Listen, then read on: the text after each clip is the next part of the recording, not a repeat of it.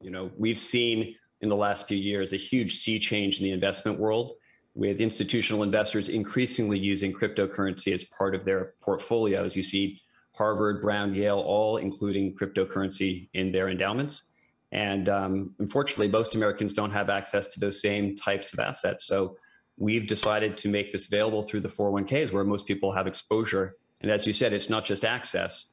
It's really a combination of education, guidance, and guardrails to help them make good and prudent use of this. Right, but there's nothing preventing people from, buying crypto and owning it for the long run. The difference here is that 401ks are tax advantaged, and the presumption is that it's in order to build kind of generational wealth in a relatively sort of safe is a tricky word to use, but safe way.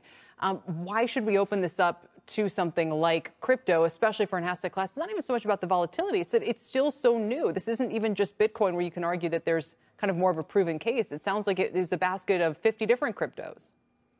There are up to 50 different tokens available through the 401k, but I think the academic research as well as the professional community is very clear on this at this point. It's not that the jury is out, the verdict is in.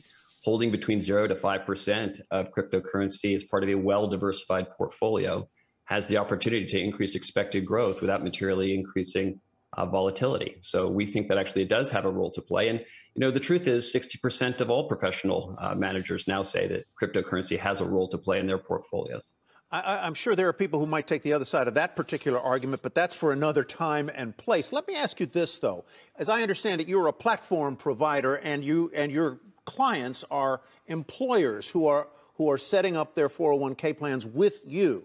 Have you had any resistance on the part of employers to offering cryptocurrencies as part of their portfolios? Are they afraid that their workers are going to get burned by these investments, or do they embrace it?